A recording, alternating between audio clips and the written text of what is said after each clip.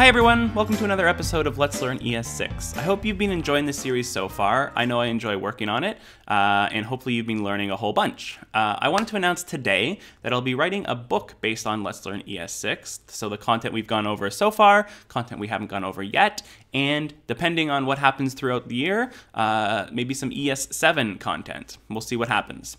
So the whole goal when I started this video series was to make learning ES6 as accessible as possible to new learners, and making these videos nice little chunks of information that makes it nice and easy to consume. As a teacher, that's really important to me because I see students kind of like learning this stuff so quickly, and it's hard to keep up to date with what's going on. So having a nice video you can refer to over and over again is perfect. The book is going to be very similar. It's going to be based off of the content we've talked about, some more stuff, and it's going to be these nice little chunks of information. So it won't be a terribly long book, but hopefully it'll be nice and concise. So the goal is to have this book broken up into two parts. The first part will be sort of an introduction and a history of what's going on, what happened to ES6, stuff like that. And it'll be what I'm considering everyday ES6. So stuff that you'll see more and more showing up in code examples on blog posts and GitHub and stuff like that. So stuff like let and const, template literals, destructuring, rest params, stuff along those lines. Second part of the book will be more advanced features. So I don't quite like the word advanced, but let's just say advanced here. So classes, modules, promises. We'll even talk about like generators and proxies and look at reflect and symbols and stuff like that.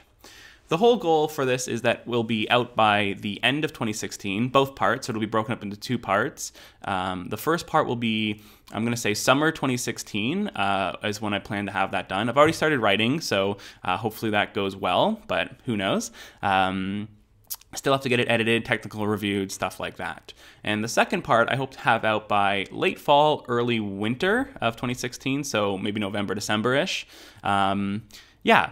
As you can see here, letslearnes6.com is a website I have started to set up, and I'll be expanding on this as we go.